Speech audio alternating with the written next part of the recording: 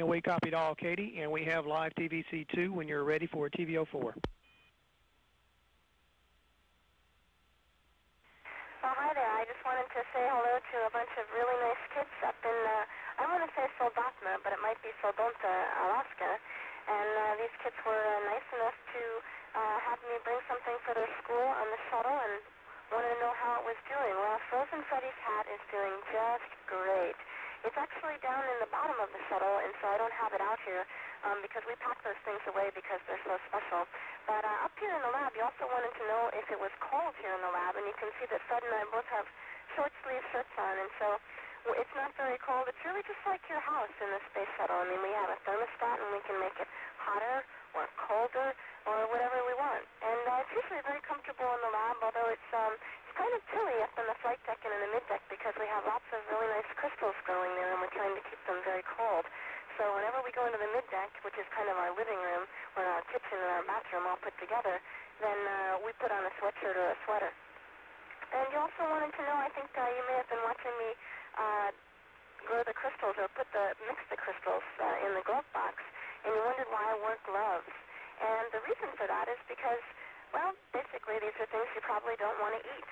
And so you don't really want to have them on your hands. And since here in the space shuttle, we end up, eating out of plastic packages and, eating with a spoon most of the time. Usually to open food, we just kind of, heat up our plastic package or maybe put water in it to hydrate the food and then cut off part of it and eat with our spoon. You end up using your hands a bunch, and so you just don't want to get that kind of stuff on your hands. And it's just a good way to do lab work. A lot of times when we work with different chemicals, we wear gloves, and it's really just the safe thing to do. So I just wanted to say hello to you guys. We're having a great time up here. It's a pretty neat place, as you can see. Can do a lot of neat things. And Frozen Freddy's hat is having just as good a time as we are. So you guys study hard in school because that's how we got to come up to space, is we worked real hard in school too. We'll see ya.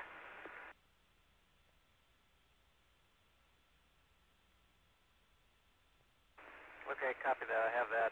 Maybe I'm missing a page. Right now I still have the original PCAP in front of me, and it shows the CGPA activity at 1705. And you can delete that. There is a ZCG MON on your PCAP at 17, and I guess I was sort of assuming that Al was going to do that, but you can certainly do that. Okay, copy that. I'll go up and do the monitor and then expect the ZCG KCA at 1735 and astroculture at 1755. Yeah, that's a good copy, Fred. In Space Lab for Cady, just to let you know, Cady, that the C.PI has conceded this KCA downlink. Data would not help us too much at this time, so we'd like to just press on. Copy.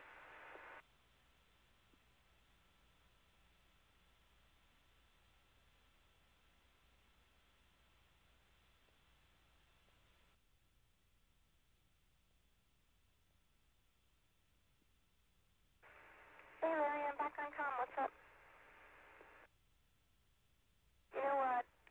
KT asked me what was next, and we just assumed that you guys wanted to load the 4 sample in that holder. And that's a negative, Cady.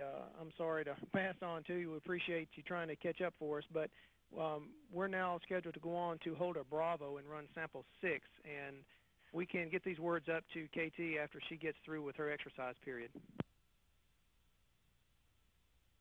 Okay, copy that. Yeah, I was just showing her how to load them. I figured I may as well show her on a real sample, and we just assumed, and I guess we assumed wrong, that we'd do that one, and then Al was going to start it for her.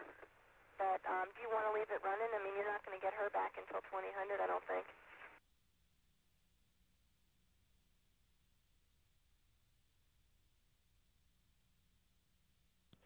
Space Lab Huntsville, DPM recommends lowering. Go ahead.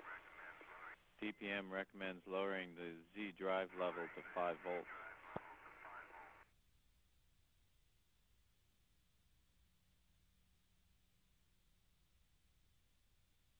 Space Lab Huntsville, proceed on. Go ahead, Kathy.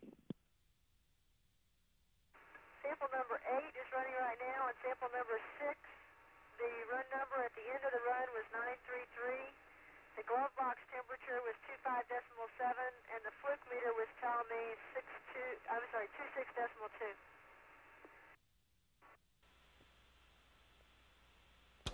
And with that live downlink video, we see Al Sacco there in the Space Lab module at the controls of the drop physics module, where he is continuing to use it to investigate some of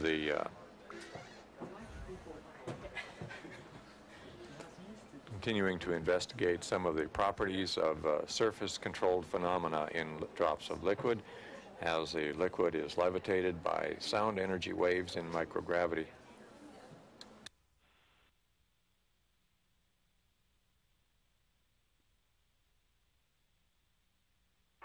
Space Lab Huntsville, 4.92, 149.9.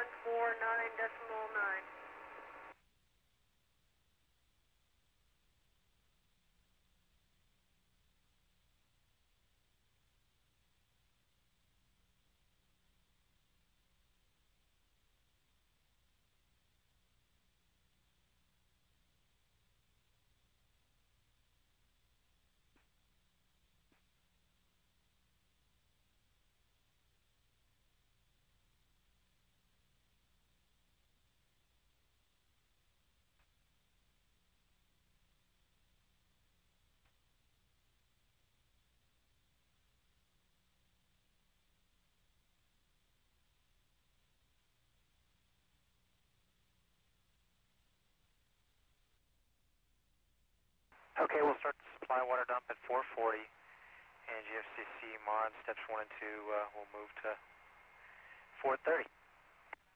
That's good, Sox. Looks like we're live on the flight deck with you, and I have the dump information if you're ready to copy.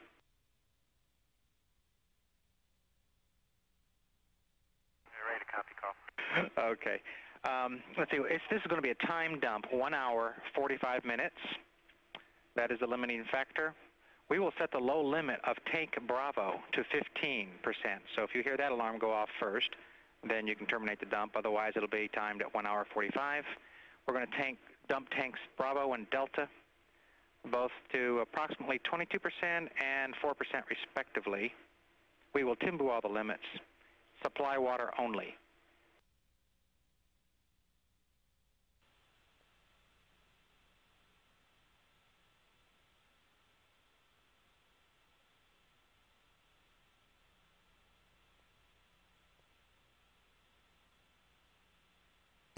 Now in the Space Lab module, we can see the STS-73 commander, Kent Bowersox, there in the module, as well as our downlink video, though, as we can see, is giving us a good view of the dynamic type of activity known as drop bifurcation, where a liquid drop is spun up under sound wave force. For the GFFC MON.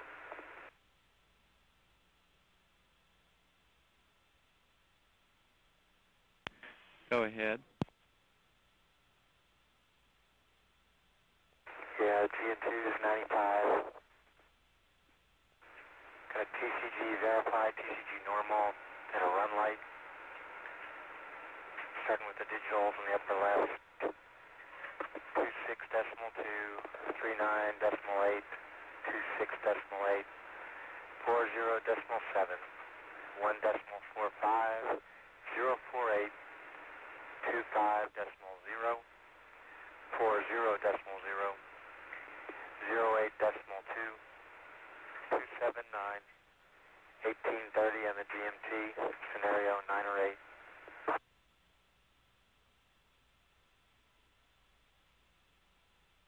And the film's showing about 100. We copy that, Sox. Thank you very much. Sure thing. This is Space Lab Operations Control Huntsville. Just a minute or two ago there, we heard Commander Kent Bowersox giving a periodic status monitoring read down for the geophysical fluid flow cell experiment, which we're seeing the live video from currently. It's one of the experiments that's running over fairly long periods of time, and they're interested in getting as much video as they can when everything permits, and they're able to get this specialized type of scientific video coming to the ground. The experiment team is currently running some scenarios or simulations of conditions in our Earth's mantle